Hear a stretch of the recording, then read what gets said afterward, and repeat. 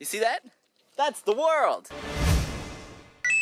What's going on, everybody? It's Ray, and as you can tell by the quality of this video, something is a little bit different. That is because I'm actually filming with my brand new Panasonic LX7 digital camera. Now, this is actually one of the higher end point-and-shoot cameras that offers full control over your images and video. Think of it as basically a compact DSLR without the ability to swap lenses. However, the built-in wide-angle 24mm lens is more than perfect for its usage. The LX7 is really popular camera because of its high-quality metal build quality, and it is one of the very few point and shoots with an aperture that opens all the way up to f1.4. Now, it does have a manual focus and an autofocus system, so it will take some time to get used to setting up your shot. But my favorite feature of this camera is also one that is pretty rare to see in a point and shoot, is the ability to do 120 frames per second slow motion video. The LX7 is very much capable of doing that, and it does it in very high quality. So enough talking about this thing, let's take the LX7 on an adventure and see what it is capable of.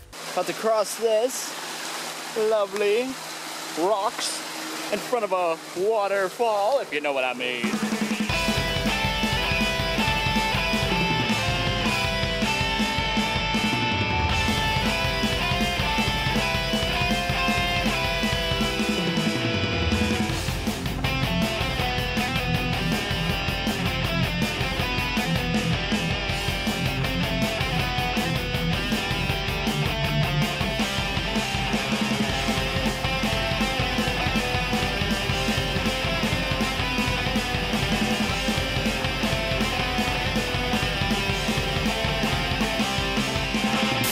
Like I said, if you people want to be followers, make sure you follow me on Twitter.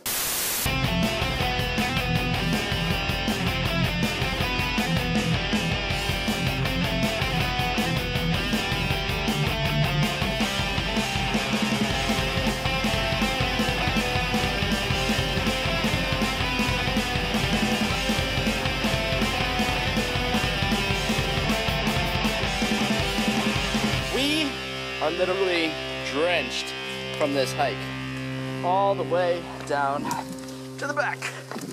Bam. Come on. Why are you so embarrassed? So close. It's not close.